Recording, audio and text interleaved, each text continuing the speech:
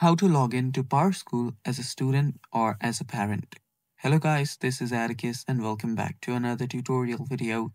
In today's video, I'll teach you guys how you guys can log in as a parent or as a student in PowerSchool. So without any further ado, let's dive right into it.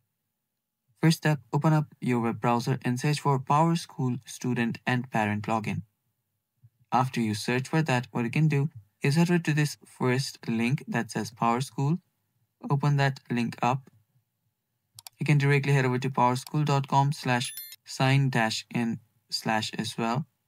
And after you're there you will see different options. Tap on this one that says Parents and Student Login. After you tap on that, it will take you to this website right here. So what you can do here is you can simply log in. So you can log in for different purposes here. So you can tap on any one of these and it should take you to this page. If you are a student, tap on this sign up option, or if you are a family member, tap on this one.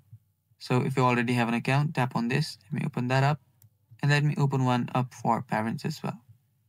So the website should be quite similar.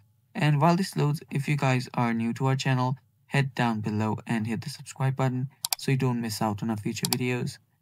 Also, press the bell icon so you get notified when we release our new videos. So after it loads, here all you have to do is type in your email address, tap on continue, and then type in your password, and then you'll get logged in as a student. Similarly, same goes for the parent as well. Type in your email address, then your password, and you'll get logged in. And that's all for today's video. Thanks for watching. Stay tuned for more, and bye-bye.